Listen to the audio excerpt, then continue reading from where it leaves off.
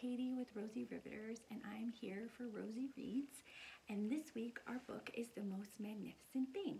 It's by Ashley Spires, and she wrote it and illustrated it, which is super cool, and it was published in 2014. Now this week in Rosie Makes and Snack Time Science, we've been talking a lot about the scientific process.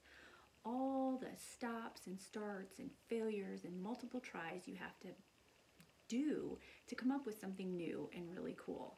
And this book really goes into that. And while I'm reading, I want you to do two things. I want you to try and count how many tries it takes her to arrive at a magnificent thing. It's a lot, just to give you a clue. So you might want to have a piece of paper and a pencil and just kind of make a little tally as I'm going. The other thing I want you to think about is to try to guess what it is she's making, what this magnificent thing is. And it will all, of course, be revealed at the very end. So, the most magnificent thing.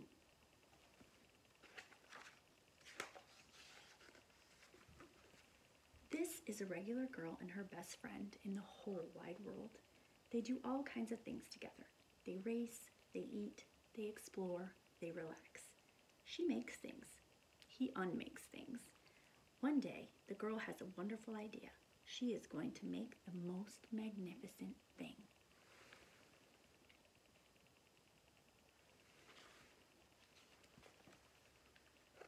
She knows just how it will look. She knows just how it will work. All she has to do is make it, and she makes things all the time. Easy peasy. First, she hires an assistant.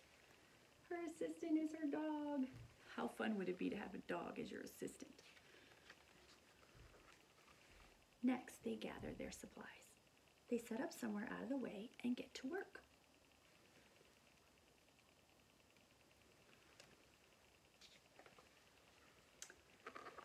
The girl tinkers and hammers and measures, while her assistant pounces and growls and chews. When she is finished, she steps back to admire her work. She rocks around one side. Her assistant examines the other side. It doesn't look right. Her assistant picks it up and gives it a shake. It doesn't feel right either. They are shocked to discover that the thing isn't magnificent or good. It isn't even kind of sort of okay. It is all wrong. The girl tosses it aside and gives it another go.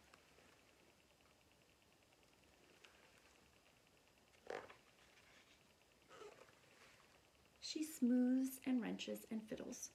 Her assistant circles and tugs and wags. When she is finished, she stands up and takes a long look at it. Her assistant gives it a nudge with his paw. The thing is still wrong. She decides to try again.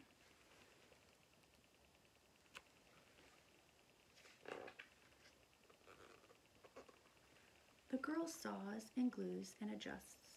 She stands and examines and stares. She twists and tweaks and fastens. She fixes and straightens and studies.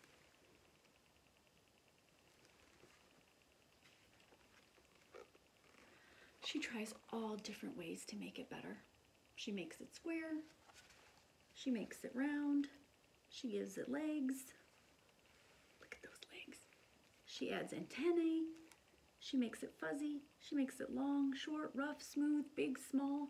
One even smells of stinky cheese, but none of them are magnificent.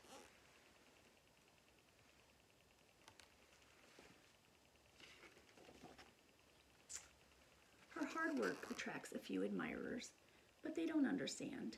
They can't see the magnificent thing that she has in her mind. She gets mad.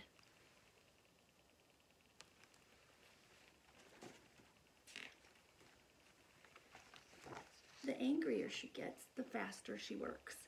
She smashes pieces into shapes. She jams parts together. She pummels the little bits in. Her hands feel too big to work, and her brain is too full of all the not right things. If only the thing would just work.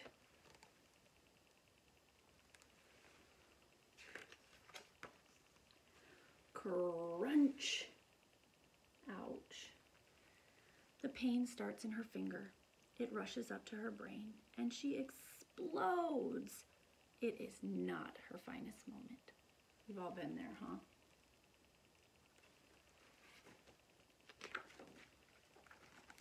I'm no good at this. I quit. Her assistant suggests a walk. It's not much help at first. But before long, she starts to feel different. Bit by bit, the mad gets pushed out of her head.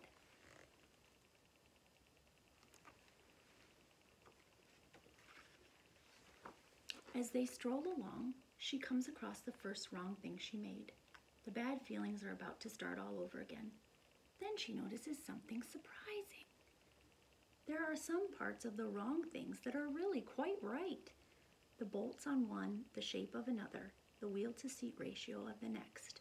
There are all sorts of parts that she likes.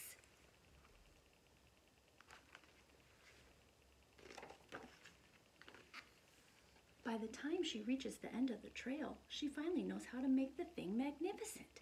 She gets to work. She works carefully and slowly, tinkering, hammering, twisting, fiddling, gluing, painting. Her assistant makes sure there are no distractions. "This is the perfect thing to ward off bears," says this observer. "This will stop that leak," says that one. "And this one's all wet." The afternoon fades into evening. Finally she finishes. She alerts her assistant.